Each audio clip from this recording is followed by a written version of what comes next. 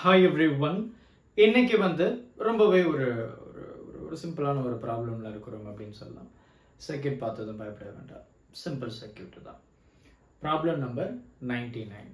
So என்ன கேட்டிருக்காங்க அப்படின்னா இந்த figure find the equivalent capacitance between A and B. So effective capacitance என்ன அப்படின்னு சொல்லி இந்த இடத்துல நமக்கு கேட்டிருக்காங்க.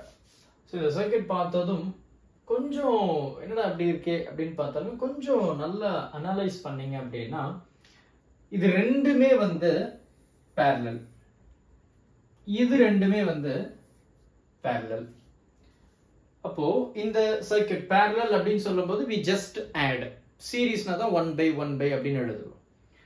அப்போ இதை நம்ம எப்படி எழுதலாம், இதனுடைய எஃபெக்டிவ் ரைட். ஸோ இது வந்து என்ன இருக்கு, let me say this is the point A. இது வந்து ஒரு 8 மைக்ரோஃபாரட் கெப்பாசிட்டர் இருக்கு ரைட்டா.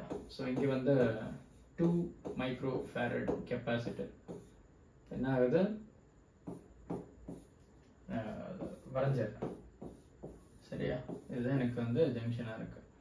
ஸோ இது நான் parallel அப்படின்னு சொல்லும்போது we just add CP which is equal to C1 plus C2 அப்படின்னு எழுதுவோம். அப்போ இதனுடைய எஃபெக்டிவ் என்ன இருக்கும், 8 மைக்ரோஃபாரட் தான் இருக்க போகுது. அப்போ இதனுடைய எஃபெக்டிவ் என்ன இருக்கும், 2 மைக்ரோஃபாரட் தான் கரெக்டா. இப்போ நல்லா கவனிச்சிங்க அப்படின்னா இது ரெண்டுமே சீரீஸ்ல இருக்கு, இது ரெண்டுமே சீரீஸ்ல இருக்கு. அப்போ சீரீஸ் அப்படின்னு சொல்லும்போது 1/CS equal to 1/8 plus 1/8. அதே மாதிரி அந்த சீரீஸ் நம்ம பேசும்போது 1/2 plus 1/2 அப்படின்னு வருது. இது எப்படி எழுதலாம், 2/8 அப்படின்னு எழுதலாம். therefore we can say 1/4. அப்போ இது அப்படியே இது வந்து ஆக்சுவலா வந்து 1/CS. therefore we can say CS அப்படின்றது அப்படியே reciprocate which is equal to 4 microfarad. இந்த இடத்துல பாரு சேம் தான், 2/2 அப்படின்னு வரும். இதை நம்ம 1 அப்படின்னு எழுதலாம். therefore we can say CS equal to 1 microfarad அப்படின்னு எழுதலாம் கரெக்டா. ஸோ 1 மைக்ரோஃபாரட் அப்படின்னு எழுதலாம்.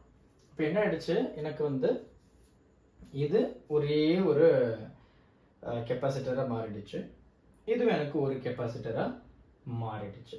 எப்படி இருக்கு, மறுபடியும் இந்த சர்க்யூட் நான் ரீட்ரா பண்ணோம்னா இது பாயிண்ட் A, இதுல ஒரு கெப்பாசிட்டர், இது ஆப்வியஸ்லி சீரிஸ் தான், எப்படி போட்டாலும் சரி. இப்படி ஒரு கெப்பாசிட்டர் இருக்கு அண்ட் இங்கே ஜங்ஷன் B இருக்கு. ஸோ இதனுடைய சீரிஸ் காம்பினேஷன் 1 மைக்ரோஃபாரட் அப்படின்னு சொல்லியிருக்கோம். இதனுடைய சீரிஸ் காம்பினேஷன் 4 மைக்ரோஃபாரட் அப்படின்னு சொல்லியிருக்கு. இது ரெண்டுமே parallel.